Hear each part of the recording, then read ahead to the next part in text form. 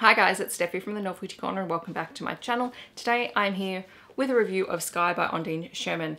This is a brand new loveozya story set in a small country town. It is the first book in the Animal Allies series and it looks at animal rights and animal protection within Australia. The author Ondine Sherman is the co-founder of Voiceless, the animal protection group, and she is a staunch animal advocate. So those threads definitely come through in this book. This is the story of Sky, who is a young teenage girl who has just lost her mother, and she is moving in with her aunt and uncle in a small Australian town. This is not an easy thing for Sky for many reasons, some of them very obvious and also some of them just personal, because she is used to a particular lifestyle. She is a vegan and she has lots of strong thoughts and opinions on animal rights and animal cruelty, and yet when she moves into this small town she finds that basically she's the only voice in that, and that causes her really to sort of internalize a lot of it and also to do things that she wouldn't normally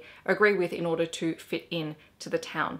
She struggles with making friends or finding true friendship and balancing that out. She does adopt a stray dog as a way of sort of having a connection in this town. It makes her feel happy because she's really struggling with the relationship between her and her aunt, as well as her school friends. When she's given a school assignment to talk about the local chicken farming industry, she stumbles on a case of animal cruelty, and it's really about her finding the courage to stand up for what she believes in and to act and to try and find a way to improve the situation. Sky is a really easy book to read. It is written in very accessible language. It is not a complicated story at all, and it has lots and lots of opportunities for great discussions, particularly around animal rights, animal protection, veganism and food choices, and also how do we treat newcomers into towns, and especially when they're suffering from grief and loss, and how do we actually make them feel welcome. So there's lots of fantastic talking points.